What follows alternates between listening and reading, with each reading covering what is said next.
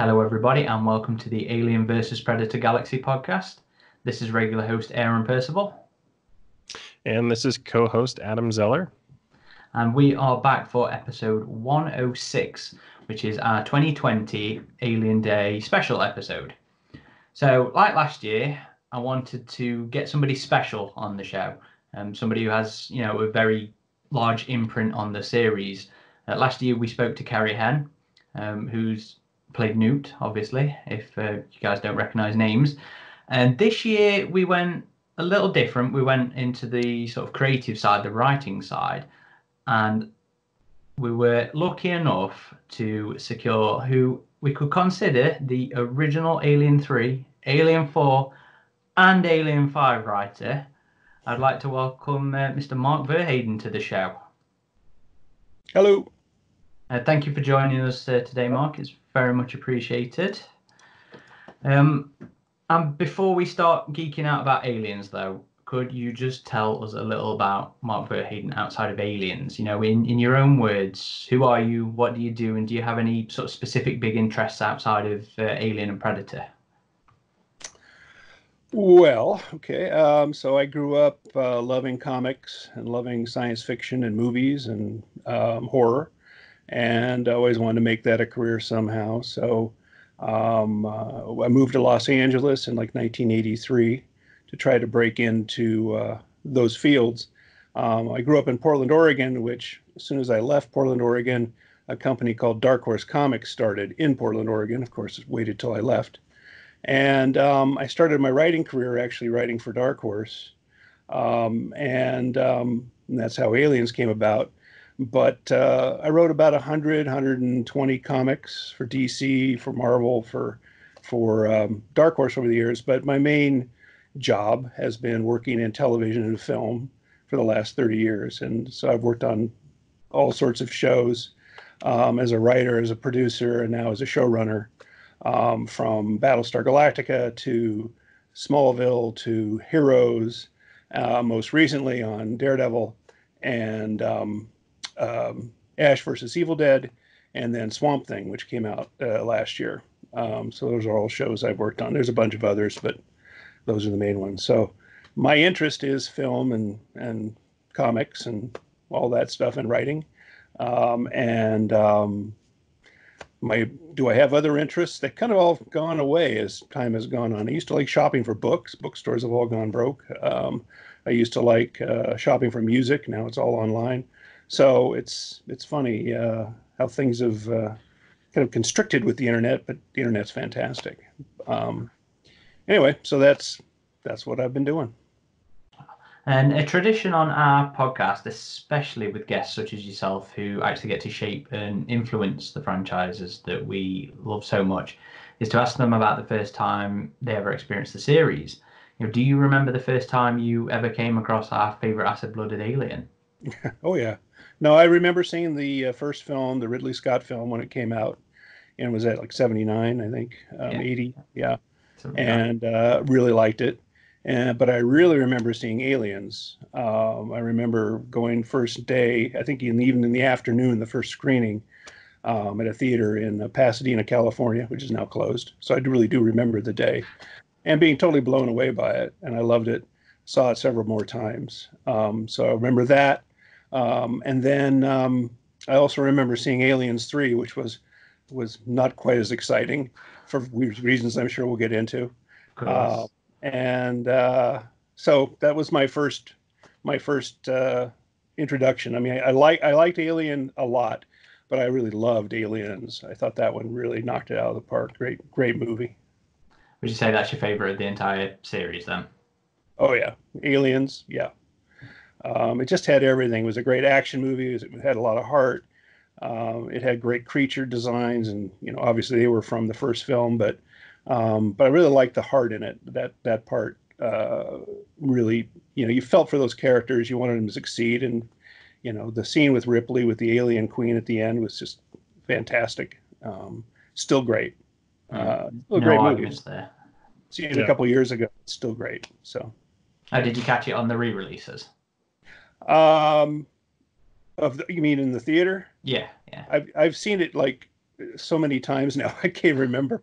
When I was doing the comics, obviously I was watching it over and over again because that was my Bible essentially. So to see what the characters look like, to figure out what that the pilot alien was, which I kind of got wrong, um, and uh, uh, and just to really sort of absorb the gestalt of those characters, to understand them, Hicks especially and Newt. So I had it on Laserdisc, I remember back in the 80s, Oh, and nice. watched that over and over again. So Wow. Yeah, I still have yet to see Aliens in theaters. I'm hoping one of these days. I've seen the first film a few times in theatrical re-releases, but I've never been able to find here in Salt Lake City a re-release of the second one. Oh, yeah, really. I'd actually got well, no, I was going to get tickets to go and see another showing. It would have been this month actually, um, over here, but with the the chaos that is the world right now, that all got cancelled. Right. But no, I will never miss an opportunity to see these films on the big screen. Yeah, it's been fun. I think I've seen almost all of them on the big screen. Some of the later ones just once, um, but yeah, I think I've seen all of them. I may not have seen the second Aliens versus Predator. Now that I think about it, I may have missed that one. Oh, I, I'm sure Adam Yeah, will. most fans are not big on the second AVP, but I actually am one of its rare defenders. I think there's some stuff The to like three of about you it. that Yeah, exist in the world. I'll have but to give that it kind another of chance. yeah, no, it's well, I'm the only one who would say it's worth watching, but at least come to your own conclusion about it. But that kind of leads into our next question, which is beyond just Alien 3. What was your have you really followed the Alien films after your involvement with the comics ended? Like, what did you think of, I guess, both franchises that you had seen more specifically? Well, obviously, I saw Alien 3, which at the time was a bit of a shock, not just because it negated what my comics had done, which is very selfish, but because it was just so bleak. And I hope people don't mind spoilers on this. They've probably seen No, it. No. no. The fact that Newt and Hicks are just killed in the credits was just such a backhanded way to deal with those characters. Now, in hindsight, actually thinking about it a long time, I kind of admire the creative courage behind that, and I sort of get why you'd want to just sort of clear the decks and do your film. So I kind of admire Fincher on that level, but I still thought emotionally it was a really it just all the excitement and the caring that went into Aliens between Ripley and Newt just kind of went whoosh, out the window. So my opinion of that one's always been sort of colored by that first experience, but I've come to admire it more for its craft and what it was trying to do. Alien Resurrection, I've seen probably just once. It was fine. After that, I think is AVP, right? Mhm. Which was fun because my name was in it. Why I'm not sure. I didn't write any of the Aliens versus Predator books, but that's okay.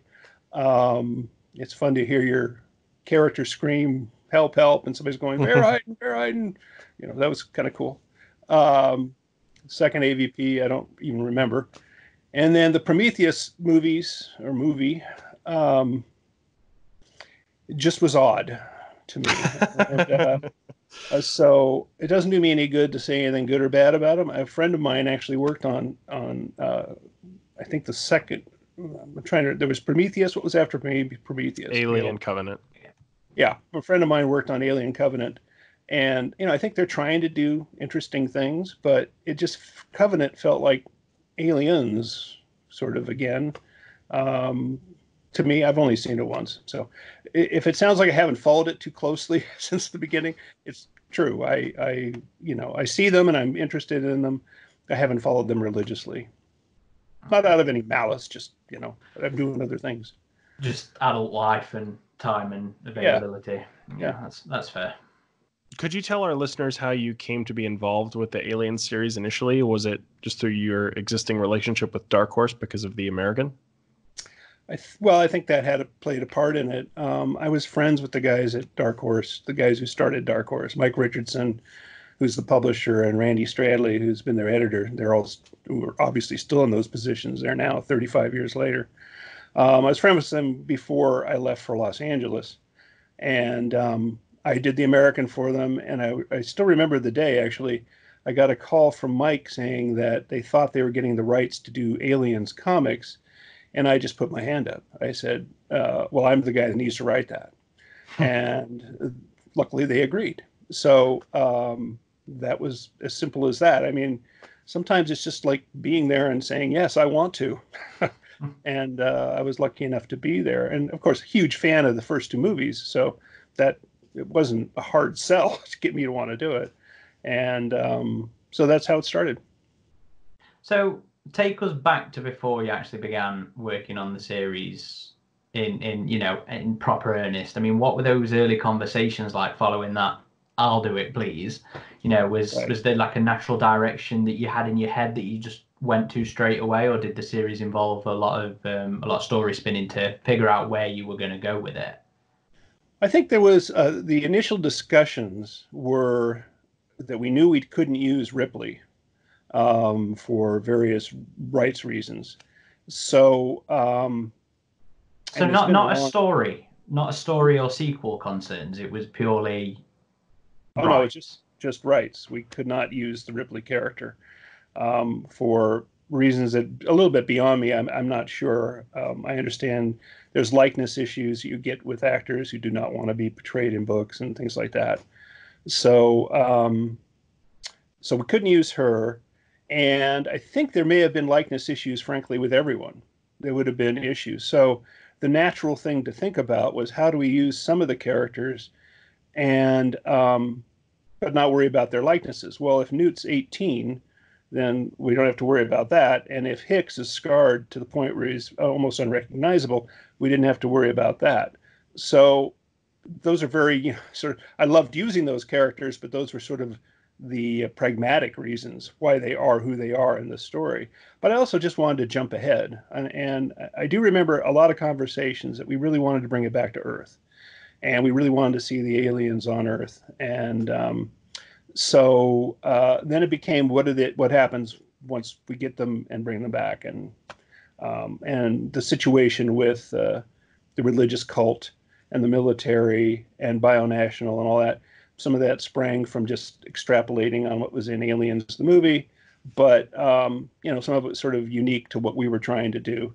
And that was me just sitting thinking about what would be fun to sort of extrapolate on, a world where a cult would gather around this creature that was so much superior to man, at least to their minds, and came to revere it and want to commune with it somehow, and sort of this doomsday cult, which have existed all through humanity, unfortunately. So so I remember writing several, or at least, outlines for breaking down the books and the series. And I also say that it was colored by knowing Mark Nelson was going to draw it.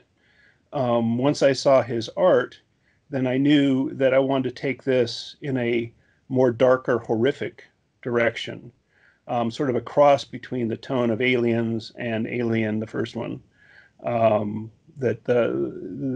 His moody art definitely lent itself toward grisly, but also unsettling moments.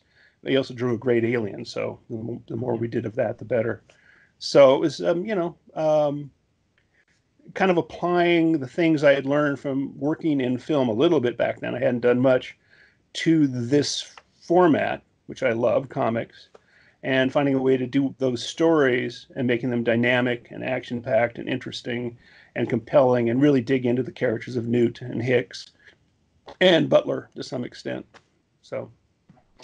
And sorry, go ahead, Aaron. No, I was going to say, I mean, you say about things you'd learned from the film and stuff. Something you can say about the first series is, it does feel so cinematic, and the scope as well is huge. I mean, you do so much in those 6 issues compared to, I think, pretty much every single series that's come since. I mean, everything you managed to put in this was just. It still blows me away that there's so much in there, and it's so coherent for it. You did He did a fantastic job on that first series. Geez, thanks. Yeah, agreed. Yeah, look, I got to say there was a little bit of, we didn't know when we started if we'd be doing more of these. So it was like, just put it in there. Mm. And I still remember, this almost never happens, by the way, but I would get to the end of a story I was writing, one of the issues, and I'd go like, man, I could really use 2 more pages, you know. And I'd call up Dark Horse, and there'd be a little hemming and hawing because it's expense, right? Everything. But they'd agree.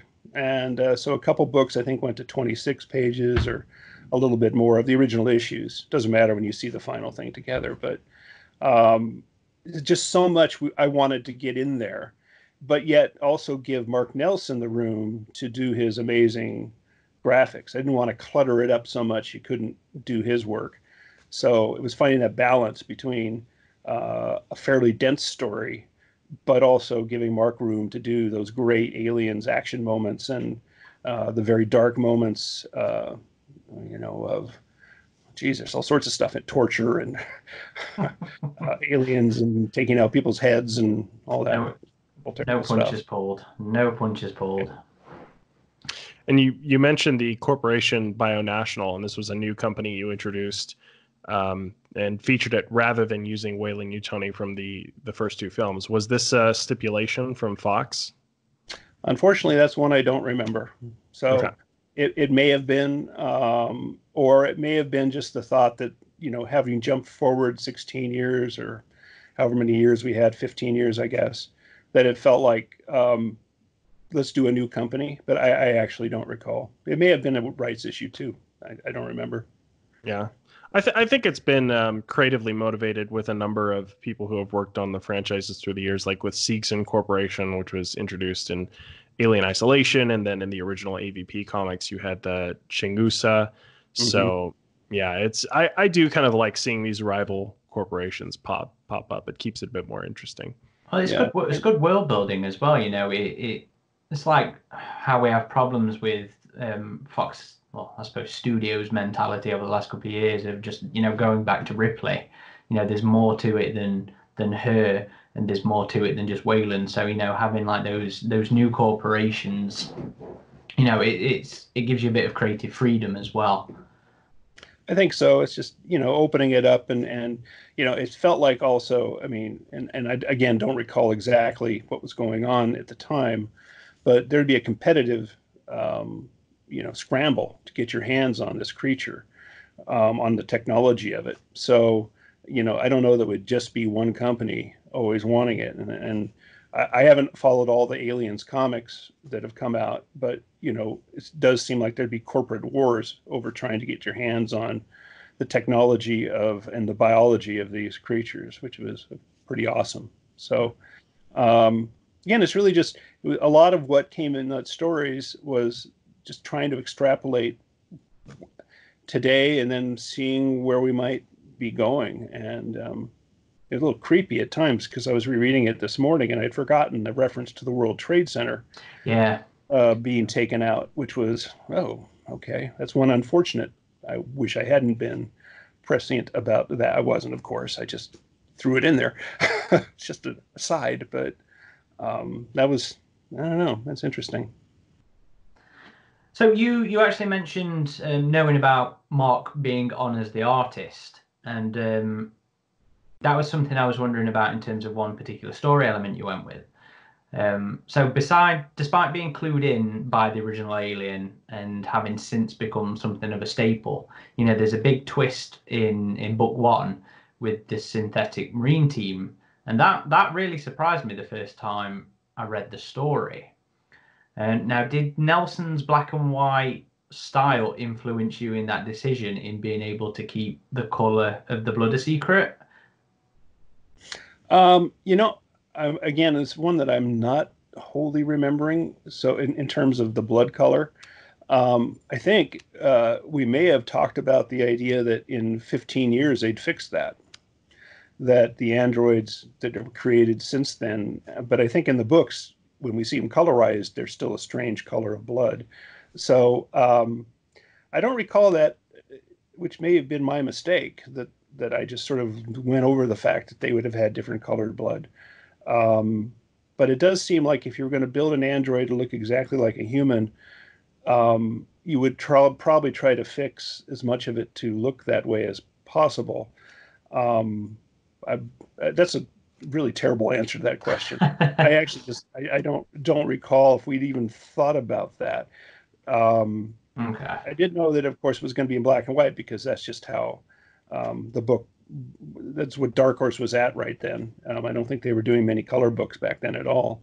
And again, that colored more sort of the tone as opposed to story decisions. Fair enough. It was always something that bugged me when they coloured it for the re-releases, because they killed two of the crew before the big reveal, and they coloured it red. But then when Butler gets eviscerated, they've gone with the standard white. So that always bugged me in the colour bit. It's not there in the black and white. So that was always something I'd wondered about. But fair enough. I'll just say in my head, the definitive version is the original black and white. So they've colorized it, they've changed the names, they've done all sorts of things to it editorially. I don't have a problem with that. That's fine. But they're not my preferred editions. So my preferred editions are the ones that came out in the large hardcovers a couple years ago. So that's the original names. The ones that aren't colored should stay uncolored, and keep the original coloring for the others. I'm so glad that they released those anniversary hardcovers. They made them. I mean, they sold out really fast, at least over in my particular corner of the pond. But no, those are gorgeous. The ones I always read now are these editions, and even just the blinking paper that they used as well. With the black pages and the blue pages in the second volume. I remember Randy, the editor of that, calling me one day to say they decided to put silver down the pages on the outside, and I thought, wow, that's cool. It was meant to be the definitive edition of these, so I was really happy to see those come out. Yeah, especially since I don't think they've been collected again, in your original version up until that point for a goddamn long while, 20 years or something. Yeah, at least. Yeah. So one of the elements that book one introduced that I absolutely love, but I don't feel gets played enough with now, is the idea of religion surrounding the aliens. It comes up every now and again, but it's nowhere near as prominent as like a lot of the other sort of things that you introduced in Alien that would become quite staples or frequently revisited story tropes. But the idea of religion surrounding Alien was just one that's always fascinated me, and one I wish they would play with more. So could you tell us a little about the concept of the Church of Immaculate my life. Tell us where the concept of the Church of Immaculate Incubation came from. I think it came from a just general distrust of organized anything. But back in the 80s, I mean, there was an explosion of various religious cults.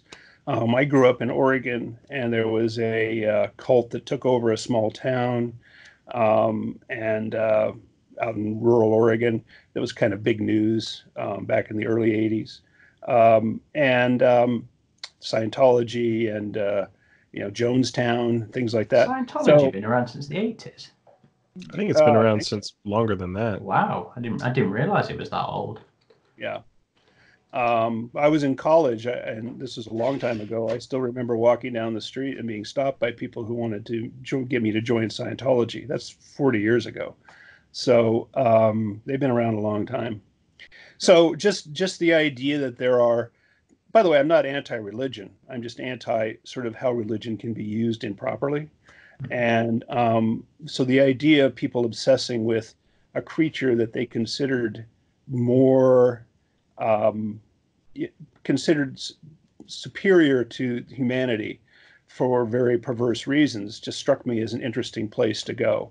And so those characters being obsessed with the aliens and wanting to commune with them in a very sick way was just something that appealed to me. I can't give it any more sort of reason for doing it except coming out of my own distrust of blindly following leaders who take you down paths that you should not be going down, which is true of the second book with Spears, the general. I mean, again, organized stuff in general, I always like keep your eyes open. And so a lot of the work I've done, and later, like in Battlestar Galactica, for whatever reason, has elements of don't trust everything you hear, because it may not be true. Not in a paranoid way, just watch yourself Think about way. it. Yeah. Yeah. And of course, the church is the one that ultimately screws the world over. In the end, it's their assault on Bionational that lets the alien get out everywhere. So they are, I guess, really the true bad guys of your trilogy, really. Funny how that works out. Yeah. Yeah, it was a really interesting theme, and I thought the way you handled it in the comic was really well. It's something we hadn't really seen up until that point, even though that was a bit before I was really into the comics, was the whole, I guess, religious cult activity around biological horror. And we've seen it done pretty well in some other franchises too, like stuff like Dead Space or what was another one that was... Does Mass Effect do it? I can't remember if Mass Effect does it or not, but Dead Space was a big one. I guess Resident Evil 4, as far as the games, that's kind of based around a religious cult. But it's a cool thing for the Alien franchise, and I would like to see it kind of return more in the future. I know Prometheus kind of tackled some religious themes, but it was done in a different way, more focused on personal belief rather than cult mentality. So, but again, I thought the way you did it was really well done. No, thank you. It was, again, I have to go back. All fun to write. This was, I should just, I'll interpose here that one of the great things about working on this series, all three of them, was that Fox was virtually hands off of what we were doing. I don't remember more than, and Dark Horse may have gotten more notes, which they then protected me from, but I don't recall getting more than 2 or 3 notes from them through the entire series. And basically they just loved it. So, by the way, that's so unusual. I mean, anyone works on licensed books now, it's that is an incredibly unusual situation on a major property from a big studio. But we had someone there who was just in love with what we were doing, seemed to be. And I remember one note I got was, I think there's a pregnant woman in one of the, I think it's in the first one. And the note was, be careful how you portray her, something like that. And I said, okay, if that's your note, taken. But it just was such a great creative experience. And Dark Horse, basically I wrote them. Mark drew them. Denny Bouvet drew them. Sam Keith drew them. They printed them. That was it. There wasn't a lot of drama involved in getting these produced. Again, incredibly rare. I look back on those days. I didn't know how good I had it. So, especially considering just how significant what you were doing was to this, the story of the whole Alien series. I mean, you fucked Earth over, man. I mean, that's got implications, and yeah, that they just let you do what you wanted was it still surprises me. I mean, I wonder if that's just a difference in how studios sort of treated their cinematic franchises back then in terms of the expanded media compared to now, where it's all like a a multimedia kind of thing. I mean, because the last 6 years or so, I know Fox were very hands-on with the comics and the novels. Sounds like a completely different experience to yours. At the same time, I've been pretty surprised lately, especially with the whole Disney deal going on, that the comics have continued to come out really consistently, and we've had a variety of different kinds of stories. They haven't all been, because that's what I was worried about a little bit back in Fire and Stone and Life and Death, is that everything would just be this interconnected, interwoven thing. But recently we've had a number of standalone stories that have been really creatively awesome, in my opinion. So I'm glad Dark Horse is still on their game. And as far as screwing the Earth over, it was cool to see. I know you said, Mark, you haven't really kept up with the Aliens comics too much, but eventually in the 3 World War arc, Earth is kind of reclaimed, like it follows your stories, and then life eventually gets back to normal on Earth. So that was kind of a cool thing to see. One of the fun things about writing the first ones is I didn't have to read all the old ones. Yeah. But I haven't kept up as well as I should. In fact, after we're done with this, maybe you can email me a list of what your favorite Aliens graphic novels are. Obviously, I'm in touch with Dark Horse all the time, but I haven't kept up as much as I should. They've done a lot of them, which is great, and I'm glad they keep doing them. But I was going to go back and just say, I think one thing about when I started this is sort of one of your questions, I think later, was about how, movie comics were originally not tie-ins, were not seen as being particularly a valid, great way to do comics. There'd been a few good ones, but there'd been a lot of not great ones, and they're sort of seen as souvenirs, almost, of the movies. And so I don't know if that was Fox's thing going into this, was sort of like, well, this will just be something the fans can get as sort of a add-on, to their experience of Aliens, and if it's okay, we're fine with that. Whatever. I think even they might have been a little surprised by how successful the books were. I know we were. But yeah, nowadays they take these franchises incredibly seriously, and they have to open them up to something. Otherwise, you got to do new stories, or the books won't sell. But got to keep us busy between films, after yeah, all. do something. And you mentioned Ripley before. She wouldn't make her comic debut until the 3rd series, like you said, due to restrictions placed on you by Fox. But the first series did include a reference to her where Colonel Stevens' character says, "You know what happened to Ripley." And I was wondering if you had any thoughts at the time about where she had disappeared off to. I think I told this to Aaron in an email or an instant message that at the time I was asked that as the books 1 and 2 were coming out, and before I knew we could use Ripley, my answer was not my problem. We just couldn't use her.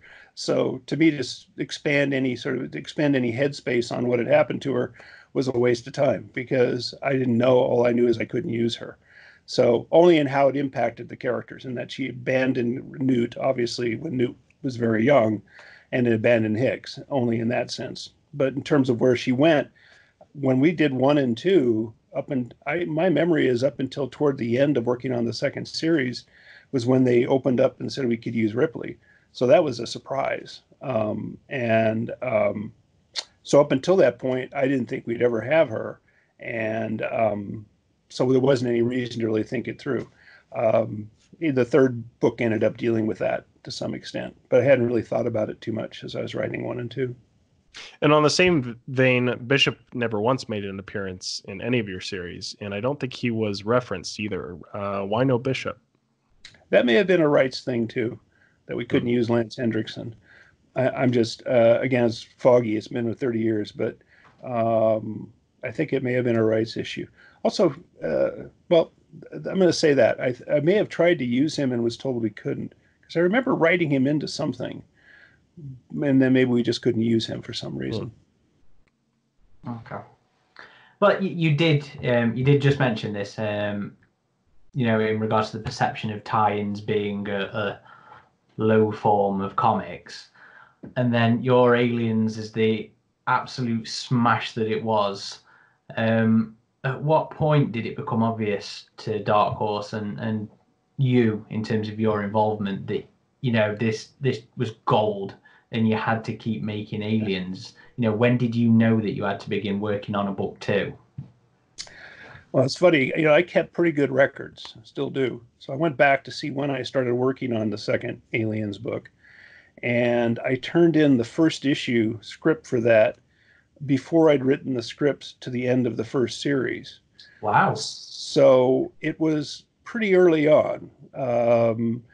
I think the book started coming out in the summer of '88 Yeah. ish. And Sounds I about turned in right. the first script to the second series turned in on January 3rd, 1989. So it was pretty quick.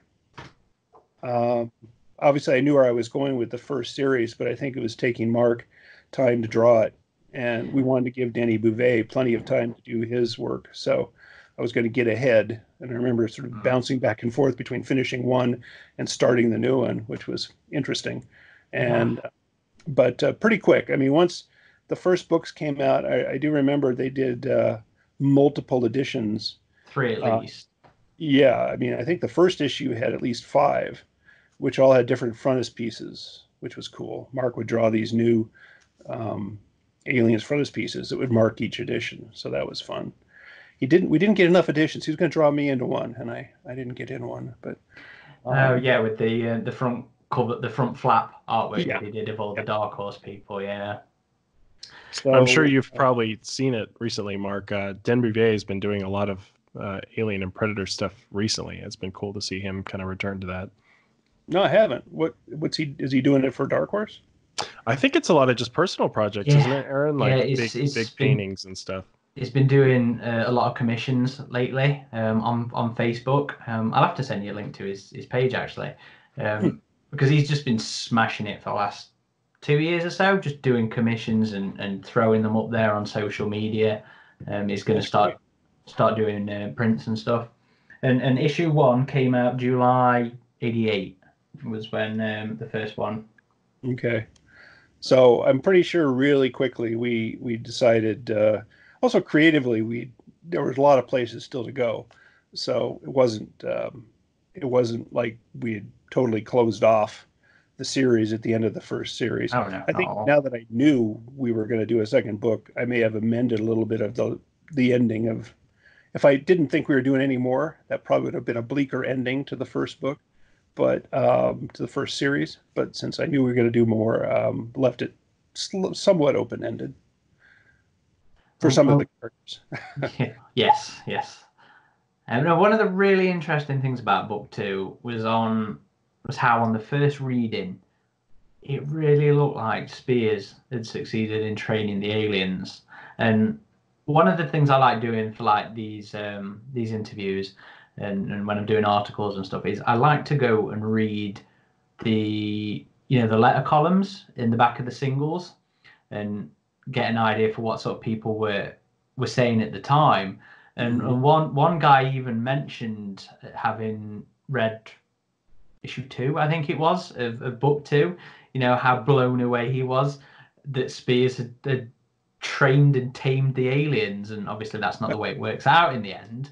But was there ever any temptation to make that, make him genuinely succeed? No, No. no. I think he was always fated for his miserable end. Um, no, it's funny, I've thought a lot about who the aliens are over back then, especially what their whole story is.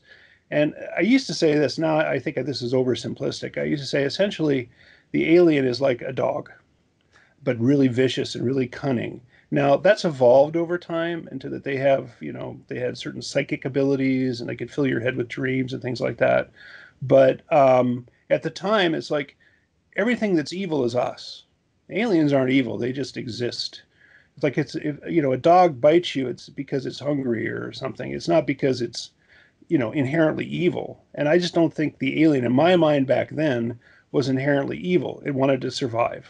And it would survive any way it could. And into its worldscape comes a bunch of biological muttonheads who shoot at it and mess up their environment and, want to train it and do all this insane stuff with it.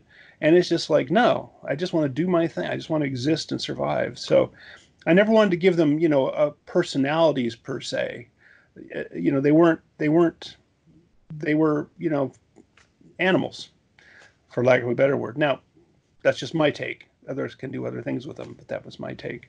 It was always the people that were had motivations that were evil. Yeah. The humans are always the true bad guys. Yep.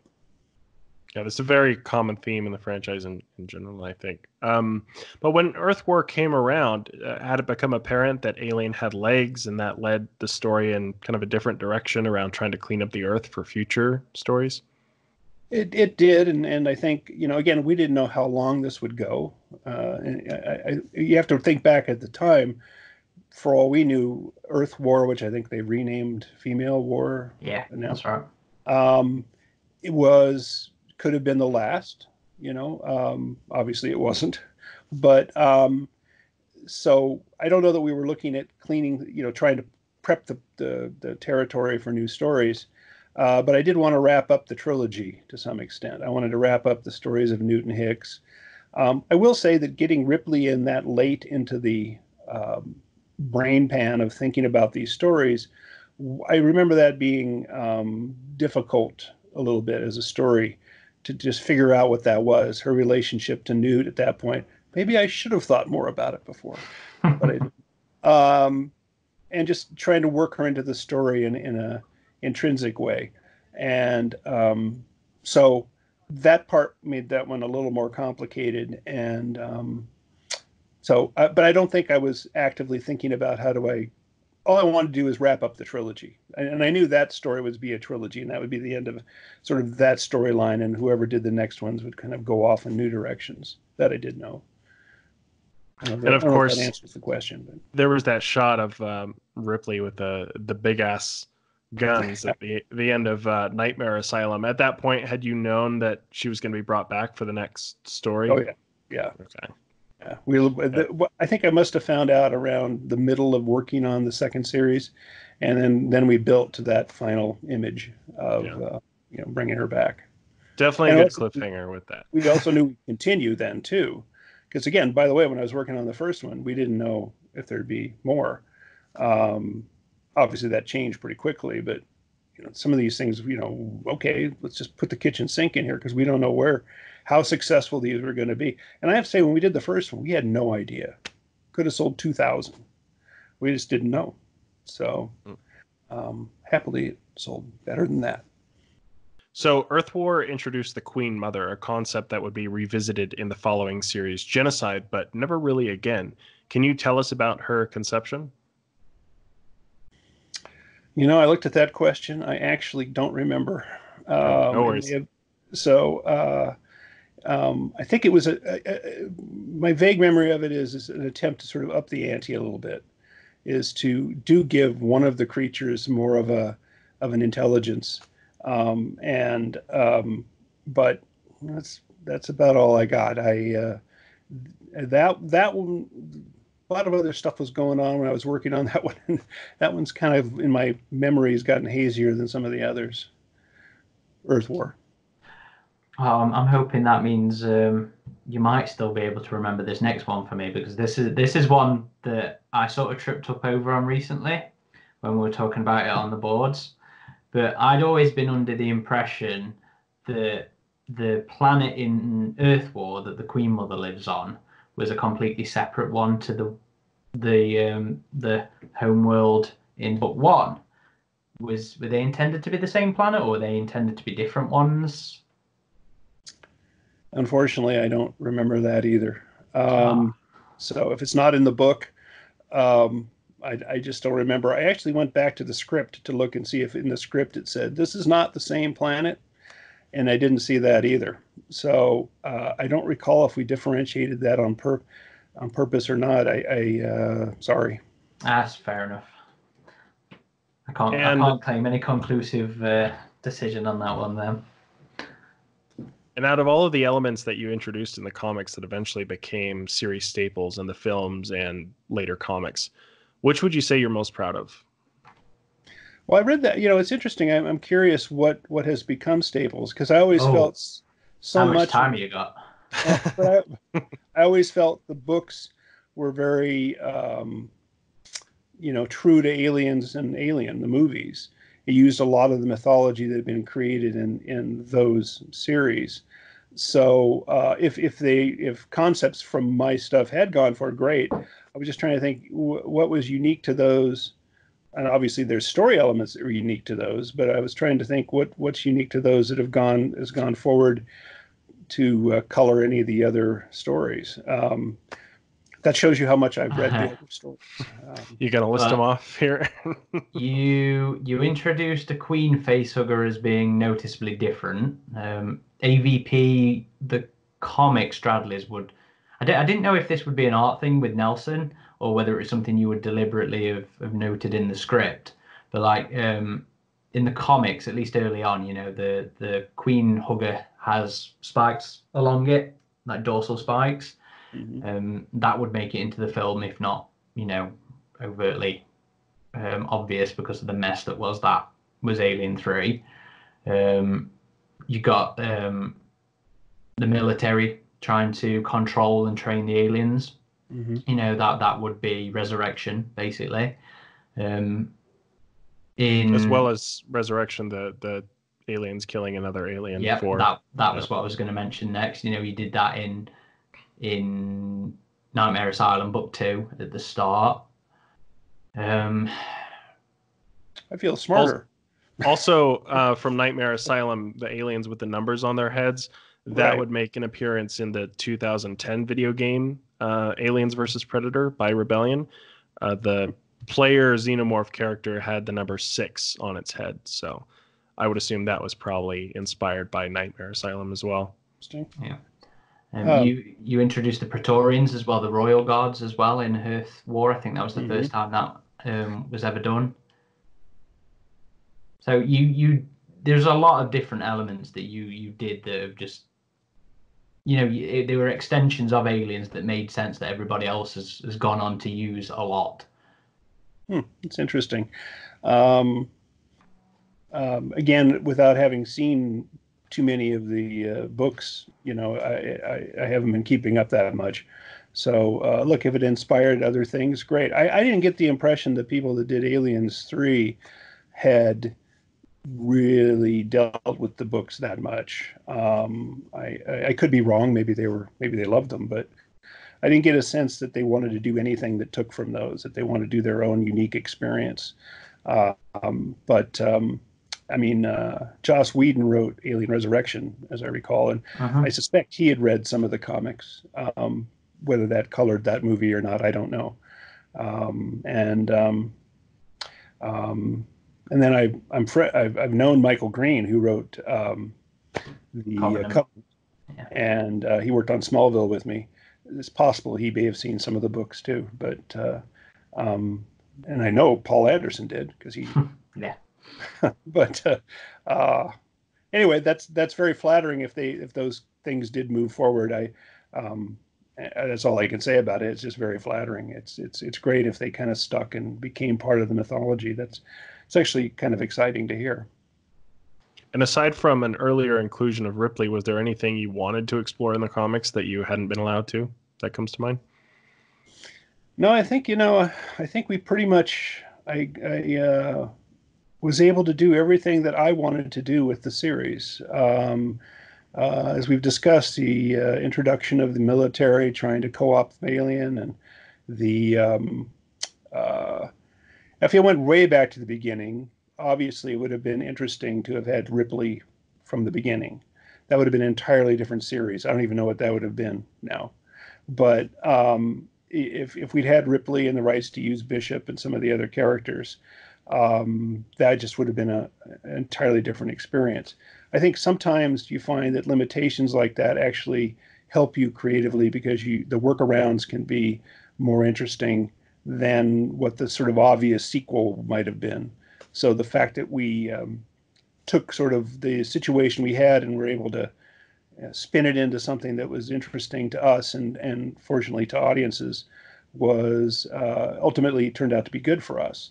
Again, the surprise of getting Ripley back didn't complicate, but made the last book. It kind of spun around whatever thoughts I had going into it before we knew we had her. So, but it was all good. I was glad we could get her because Ripley's such an intrinsic part of the mythology and of the universe. And I think Newt's story wouldn't really have been completed without an emotional sort of tete-a-tete with her. Anyway. Yeah, because I think she essentially, she gets to do what Ripley did for her. In book 3, she gets to go and rescue her little girl, her surrogate Right. daughter. So, it's a nice mirroring there. But just going back to something you just said, how would Earth Hive have looked without Ripley? What was? I'm not those things become so intrinsically tied into. I'm not sure how far I'd gone into thinking about the third one until before I knew Ripley was coming back. So, without her, it just would have been a different story. And since I didn't have to explore it, I don't know what it would be. Um, the story we told, I thought was good. So I'm not unhappy that we got her back. And look, to be able to write a story with Ripley in it is great. I mean, it's like Not when many people can say that. Yeah, it's bucket list stuff. I got to write Ripley, um, so that part was great. It just my memory of the time was just like, oh, okay, now how can I be true to this character, who by the way was 14 years older and had gone through whatever hell she'd gone through, and but the really interesting part of that was her relationship to Newt, who she clearly had abandoned. So how that colored their relationship. And looking back at your work on the series now, is there anything you would have done differently? That's interesting. There's some conceptually, I don't think so per se. I think it's funny, as you write comics. I was still new to comics, pretty much writing them when I did the first series, and I sometimes think you said, it was very dense. It was very dense. And so sometimes I wish, this is going to sound a little strange, I'd opened it up a little more so Mark could do more of his amazing visuals. But no, that's going to, when you see it finished, there's always things you kick yourself a little bit about. Oh, why didn't I think of this? Why didn't I think of that? It's been so long, I frankly, don't remember them and just sort of enjoy the experience of having done them. It was such a good experience that I don't look back and sort of like, oh, what could I have done or not done? They really let me do what I wanted to do. And Dark Horse did too. They were very supportive all the way. I've said it 5 times now, but that's just not common in my experience, unfortunately, or whatever. I've had great experiences other places, but none like that. That was really like, you guys go and have fun. It's sort of like, put on a show, kids. It was great. Well, it's a good job you did as well. I mean, because would it be a stretch to say that if it wasn't for the success that your Alien series did, tie-ins wouldn't have been taken as seriously in the future? Well, I do think it helped a little bit, in terms of, saying you could do interesting stories as a movie tie-in. The other difference was a lot of the movie books before, obviously they're not true of all of them. Star Wars was a Marvel book. Indiana Jones was a Marvel book. They never seemed to get the highest end sort of, that's going to sound terrible. Sorry to everybody that worked on those books. They never felt like there was a strong editorial sort of, I don't know, brain behind those. They were interesting, And then there also were a lot of books that were just adaptations of movies. So like Alien's adaptation, or I think the first Alien movie had a great adaptation. Yeah, to be fair, that was a fantastic one. Walt Simonson. Yeah, that's a great book. So there's a few really cool ones, but it felt like a lot of them were just sort of knockoffs. We're just, we got the rights. Let's see if we can do some stories about it. And I'm sure everybody worked on those as hard as they could. We went into it, and this isn't to pat ourselves on the back, but it really was just went into it like, we love these stories. We can't wait to do them. This is going to be so exciting. Oh, boy. And so we really went into them with an enthusiasm to do a great job. and enthusiasm for the whole thing, and no looking down on it. Like, this is the thing we'll get past, and then I'll work on my masterpiece, you know. So if it, I think that, and then, you know, I was very lucky to do Predator comics as well. You know, they kind of said you can do these and have fun with them, and they can be really fun comics. Which isn't, again, I always have to caveat that. Not to say other people weren't doing interesting movie comics. It's just these were surprisingly successful at the time. And Earth War, you know, I always trip over the titles because yours, book one was renamed Earth Hive for the novels, and I always trip over Earth Hive and Earth War here. So Earth War would be your last major run. You know, you did two shorts, Theory of Alien Propagation, while you were working on one, and then I don't know when you did Lucky. I don't know where Lucky came into this.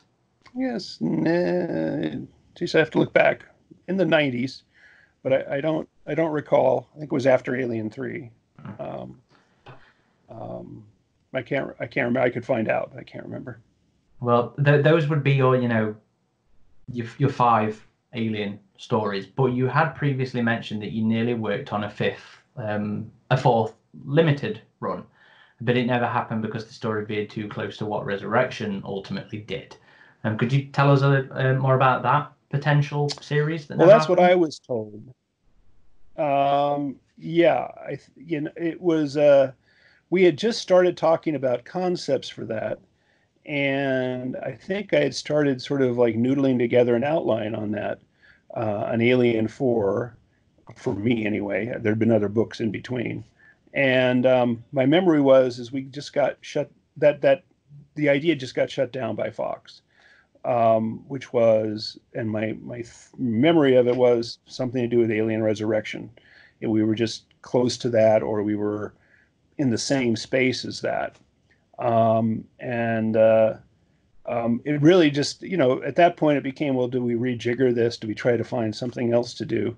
And it sort of just, for me, it just sort of took my enthusiasm away at the time. And I just went, you know, if this is where we're at on this, I think someone else, you'll find someone great who can do this, that can work up the enthusiasm. I love the story, which I do not remember that much of now, and I've lost my notes to various computer crashes over the years. But um, if this is how this is going to be, then I'm sure someone else will do a great job with whatever book you end up doing.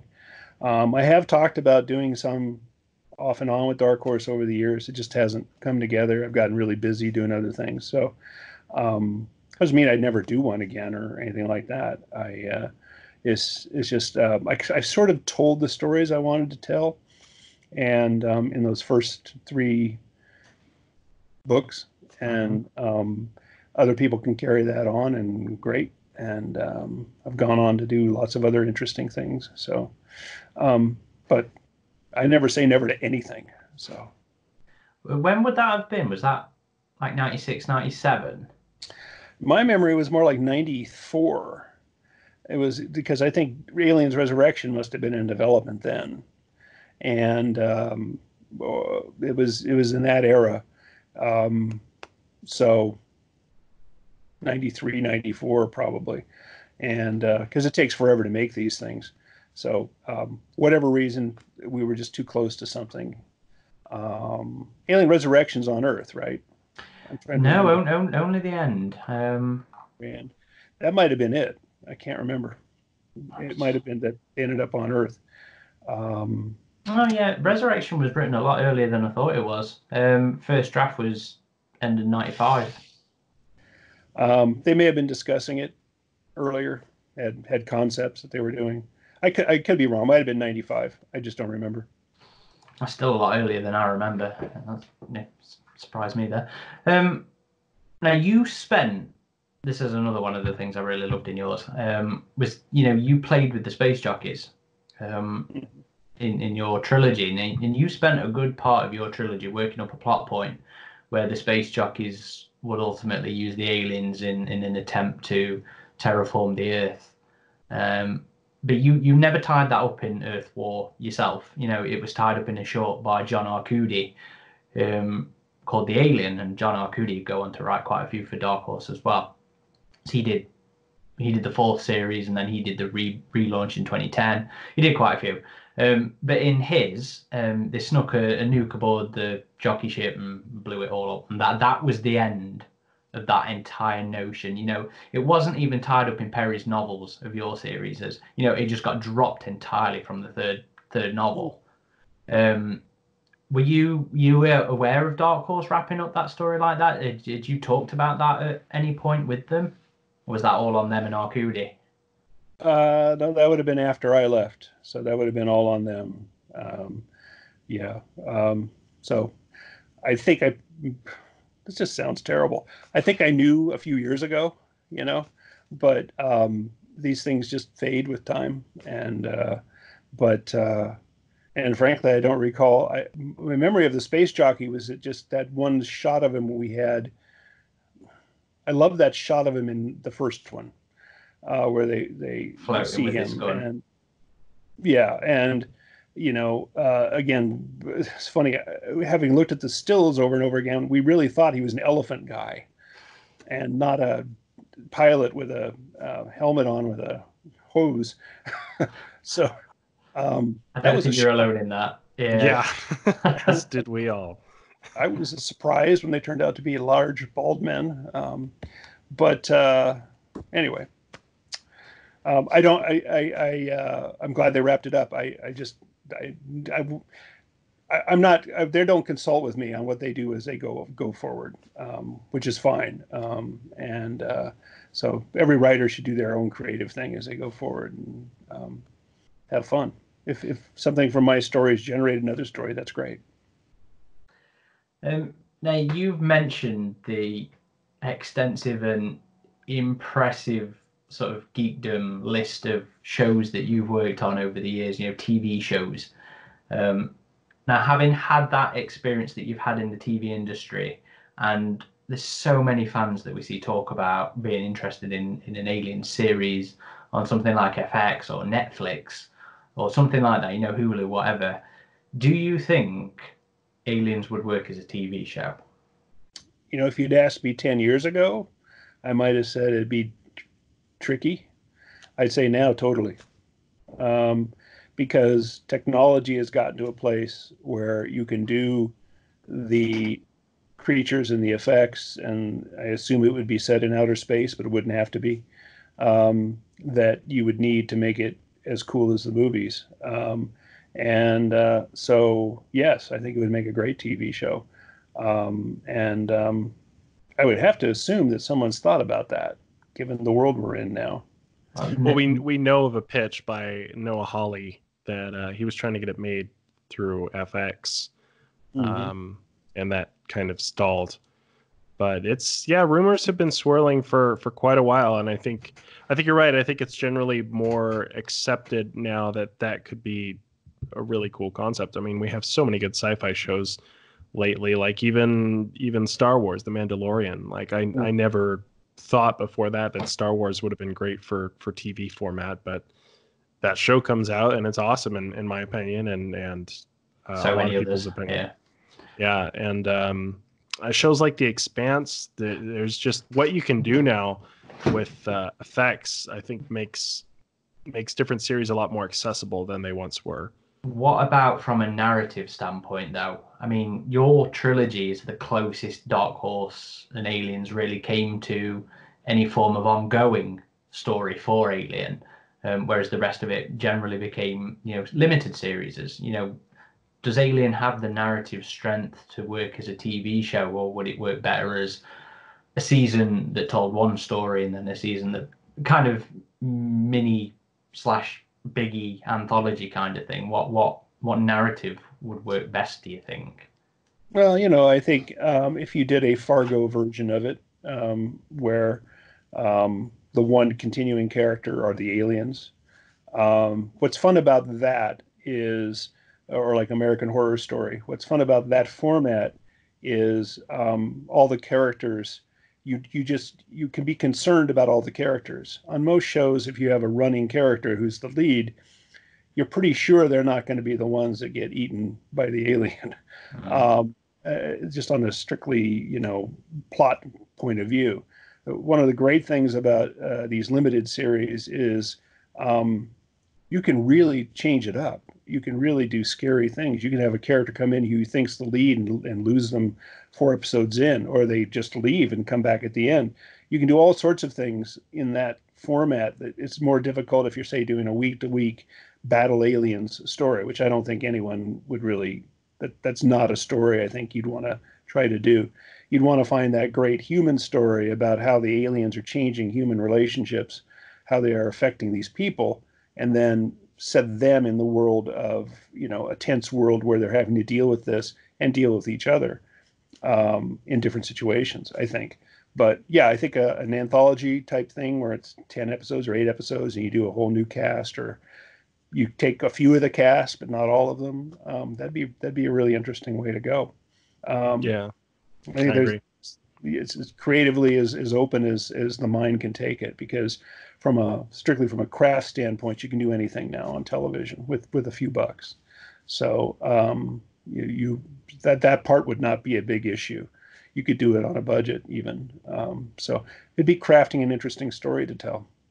Yeah, I think that would be an ideal format to just have you have one season as its own self-contained story, like American Horror Story. Another horror series that did that pretty well was it's hasn't had its second season yet, but the Haunting of Hill House. I think you just Mhm. watched that, Aaron. Yeah, I just But watched that. yeah, the next season is its own self-contained story, and I think Alien lends itself to that more than like a long-running multiple season arc. So Yeah, I agree. I just think it creatively it'd be you'd be just more you invested those characters not knowing what happened to them. True Detective is another good example of a show that you just didn't know. You didn't have the same expectations you had with an ongoing television show in terms of what would happen with the characters. And I think creatively that's always fun to play with. though you never actually wrote for Aliens versus Predator, you played such a huge part in kicking off the comic universes for both the Alien and Predator franchises separately, that you had a character named after you in the first AVP film, like you mentioned earlier. But kind of elaborate on that. How did that make you feel when you first saw that? So it was, by the way, total surprise. I didn't know until the movie came out, and I'd never met Paul Anderson. So great. It was flattering. It was, as I mentioned earlier, fun to have someone with my name getting slaughtered. But I always uh, remember you and Bremer screaming, Verheiden! I know, Verheiden! yeah. And I think I got ground up in some Escher machine You, of you got face stuff. hugged. Oh, did You, I? I think you have the distinction of being the only character who was conscious when he was face hugged. So, Perfect. you know, not only do you get to set up these worlds, your characters get unfortunate distinctions Oh as no, well. I think Adele Rousseau was as well, wasn't No, she? no, no, you don't see her face hugged. You wake up on her bursting. Oh, but that's the oh okay. I see what you mean now. Well, it was flattering. It was very nice of you to do that. And feel free to name anybody after me. That's fine. Yeah, Aaron has a name in the Alien RPG that just came out and one of the novels. I'm still hoping That's great. one day I'll be in one, but we'll see. I have a ship named after me in Tim Levin's trilogy, and I'm not sure whether this was a comment on fandom or whatever, but my ship was the one that was carrying all the aliens to a planet that was called Weaver's World, which I'm assuming is a tribute to Sigourney. So my ship gets to be the one that takes all the death to Sigourney's planet. I was always a bit, Tim, are you trying to say something here? Perfect. Um, Now, as much as I'd love to go, what about this element? What about this element? And what about this element? This is actually the last question that we have from me and Adam. But before we sign off, we did have a few questions that have been submitted by members of the fandom. I always like to give them the opportunity to get things in that they've always wondered about. Sure. Now, Whiskey Brewer asks, of the original Dark Horse trilogy that you did, which do you feel came out better than you had thought going in? Well, I think all of them have their strengths, but I think maybe it's just the blush of the new. But the first series, I think, to me, just because we didn't know what this would feel like coming together, just came out great. I think Bouvet's art on the second one elevated the action elements of it, which isn't to say anything negative about it. Just he was able to give it this really kinetic action feel. Sam Keith's art in the third one felt very had almost an EC look, a Frazetta at times look, which was interesting, a very different feel from the other books. But I think it's an artistic just endeavor. To me, the first one in black and white with the original names is really, works really well. That they're like talking about your children. I love them all. So if I, the second book, frankly, was more successful than the first one. So just on that score, there's that. But I think just the fact that everything was so new and the fact that everything came together on that first one was awesome. But it came together on all of them. So that's a kind of a non-answer, but the first series was really just fun to see come together and feel like kind of stuck the landing on that one, which doesn't always happen. Cool. How about you, Aaron? Do you have a personal favorite, the three? I can't pick between the first or the second. I mean, Bouvet is one of the gods of alien artwork overall. But, Nelson has so many gorgeous, gorgeous panels from book one that just deserve to be framed. Gun to my head, I think I'd probably go book one as well, just because of the sheer scope of everything that was done in it and all the elements it introduced. The other two were shorter as well. They didn't have quite as much room to four spread issues, out. Yeah. Yeah, I just love Nightmare Asylum the most personally. I love the dark tone that it has, and the artwork and the story as well is really great in that one. I mean, all three are good. I need to read all three again, but Nightmare Asylum was the one that really did it for me. Great. Yeah. All worth buying, by the way. Oh, definitely. Repeatedly. Pick up. Well, yeah, I own singles. There you go. Anniversary hardbacks. Just show off your whole collection there. The newer softbacks. And then omnibus somewhere, some other singles somewhere, some other various bits. Yeah, just buy them all several times. It's fine. Yeah, I agree. Christmas presents, birthday presents. Alien Day presents. Alien Day presents. There you go.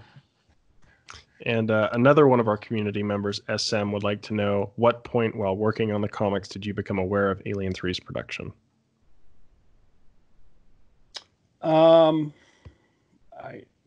This is an unfortunate refrain. I don't recall.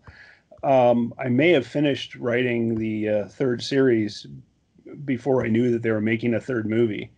I certainly had no inkling of what they were going to do in the third movie while I was working on any of the books. So it may have been after I finished, but I did not get any no one sent me a script or anything before it came out. So I went to the theater having no idea what I'd see.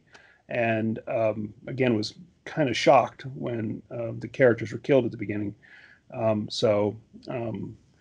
don't remember. I think I knew something was happening. The only reason I think I may have known that is because I suspect Dark Horse had gone to them and said, maybe you should think about adapting one of the books. And that just wasn't in the cards. So. And Jamie Warr wanted us to ask about the decision regarding Newt and Butler's relationship. What prompted that particular story angle?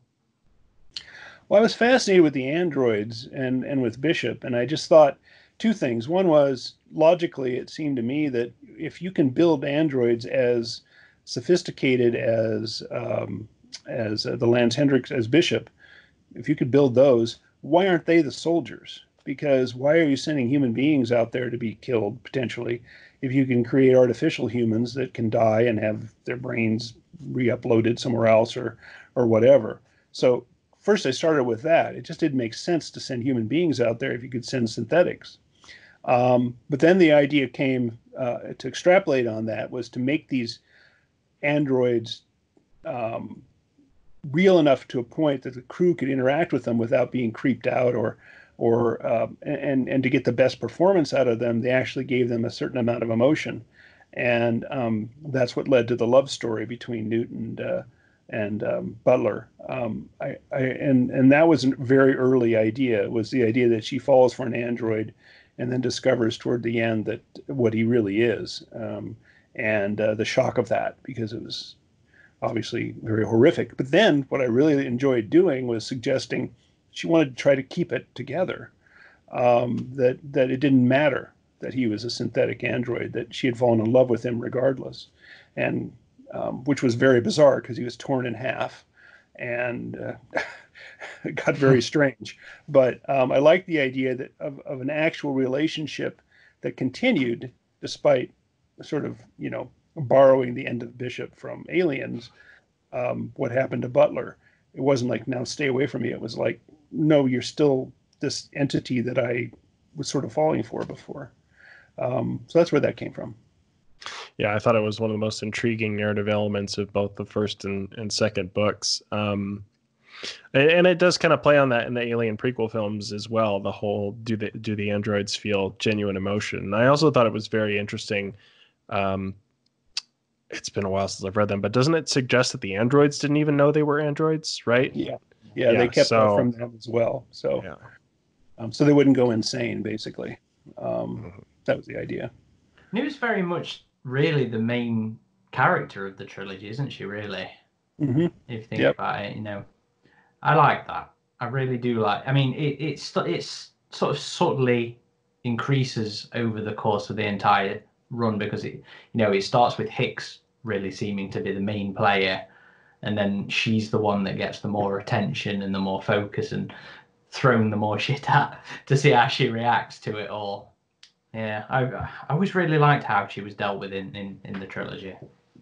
Well, one of the great things about Alien and Aliens was how Ripley evolved into being the main character in the stories that usually would have had male leads, and so it's not,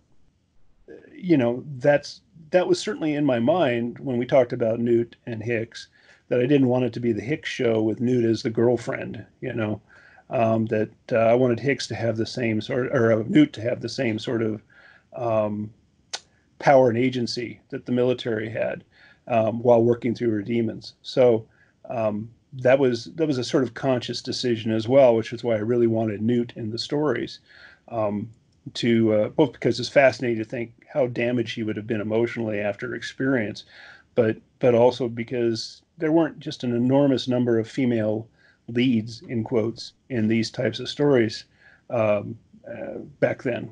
I remember taking meetings with studios back in the 90s where you try to pitch a movie with a female lead, action movie, and it would be that they don't sell. Forget it. Never mind. Go away. That's kind of changed some now, but very, very much. So it was fun to do one that had someone that interesting at its center. Yeah, it was interesting to see Newt kind of taking the romantic initiative after that event in the second book, but Butler was very confused and hesitant to continue that. So that was an interesting angle, and it was super sad that he got left behind at the end of the second book. She leaves him to die, and well, I suppose cease to function. Bless him. Right. So this is one we received a lot of variations on this question. Some diplomatically put, some not so diplomatically put. And that is, book 1, book 2, Outbreak, Nightmare Asylum, whatever you want to call them. They are undoubtedly some of the fandom's favourite series in terms of story and artwork. Now, when it comes to Earth War, Female War, Sam Keith's artwork was not so universally loved as Nelson's or Bouvet's. I mean, even going back to the book's releases, when I was saying about reading the columns, it was brought up back then. How do you feel about that feedback surrounding the artwork of Earth War? Looking back, was Keith the right person to be following up Bouvet for this? I'm not sure who could follow up Denis Bouvet. Fair answer. That was, I remember that sort of being a question that was so strong and look, Sam, who's a very nice guy and very talented, he was actually quite hot too at the time, doing. I think he was working for Marvel back then, off and on, or maybe it was after. Anyway, he'd done a lot of interesting work. He just brought a totally different style. I think, I respect that some don't care for it. And I just, it, it was the best choice at the time. And, I hope Sam is still proud of what he did. I'm proud of what he did on the book. Is it as successful as the other two? I don't know. And so I'm not going to, blindly say that everyone's wrong, but I think there's strengths in some of what he did. He draws a great alien, and but maybe after Bouvet and after Mark Nelson, it was hard to think of anyone who could have stepped into that role and not been, not had a little bit of pushback. So unless we'd gotten Denny to do another one or brought back Mark Nelson. So it's a long way to say. There's parts of it I like. I tend to take the blame myself. Maybe I didn't give him as good of a story either, for whatever reason. And I don't want to just. Certainly, I'm aware that the third one isn't as well loved as the other two, and however, I think it has some strengths as well. So I'll leave it there. That's fair. Diplomatically put. Now, the last one that we have, which we haven't touched at all really so far, and this one's from David Withers, and he would like to know if you ever read any of the Perry adaptations of your comics, and if so, what did you think of them? No. Okay. Simple answer. No, and I didn't read the Predator ones either. So, which were by someone else. Nathan No, Archer, yeah. Yeah, I think that's great that they did those. And it's funny. The only thing that's interesting is to read reviews of that, comparing it to the book, because sometimes it's like, now I'm getting confused. What was in which, So, but that's just me. But no, I haven't read them. I was kind of stunned, to tell you the truth, that my comic book was being adapted into novels. That was just at the time. I was kind of like, they're doing what? But great. And so he had nothing to do with Perry while he was working on them or anything? I don't recall ever meeting or talking to him. So I think, again, I'm sort of not of a mind to like tell someone else how they should write something. If they want to ask me, I can give them my thoughts, but take it, do with it, go with God. And there you go. But just off the back of that one then, because Perry and those novels were actually the first that sort of tried to rework the comic to exist in a post-Alien 3 continuity. He was the first time that Wilkes showed up and Billy showed up. How do you feel about that, that retcon to bring them into line with Alien 3? Do you think the story still work as well, being Wilkes and Billy? At the time, my thought was, if there's a way to keep these in print into some semblance of what they were, that's great. Because I'm really proud of the work of them. And but the truth is, I think we've gotten to a point now where fans are sophisticated enough to know that this was a thing that spun off of the second film. The third film changed that. Just like there's 50 different versions of Batman over the years, I think there can be, different versions of the Alien canon that exist in their own little offshoot world, and you can accept them from what they are or not. But I wasn't let me put it this way. I wasn't thrilled with the idea of changing the names because I thought the connection of Newt and Hicks to the original films was a really strong.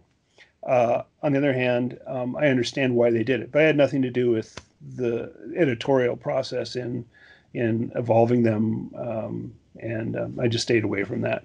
So I again was happy that they were still in print in some form, and that kept them alive. But I'm glad that the originals are back. Cool. And that is actually everything from us. Is there anything you'd like to say? Any anecdotes or thoughts that we just haven't given you the opportunity to with our questions? No, I can't think of anything offhand. No, I'm just glad people are still talking. I will say I'm amazed. I think I started working on these in 1987. That they're still in print and still, that's kind of insane. Good insane, but kind of insane.